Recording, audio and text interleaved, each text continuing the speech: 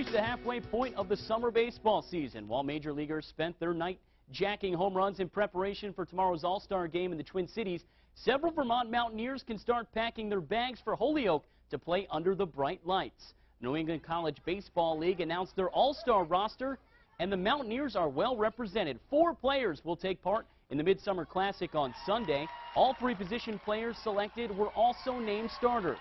Mike Vigliarolo will play first, Trey Ambergi will start in the outfield, and Blake Taberry will be the designated hitter after leading the league with a .395 batting average. Vigliarolo and Ambergi also were hitting over .300 on the year. Joining them will be right-handed pitcher Jared Jessel, who owns a 2.93 ERA in just over 15 innings out of relief. The Mountaineers are on the road tomorrow, and they come back to Montpelier on Wednesday.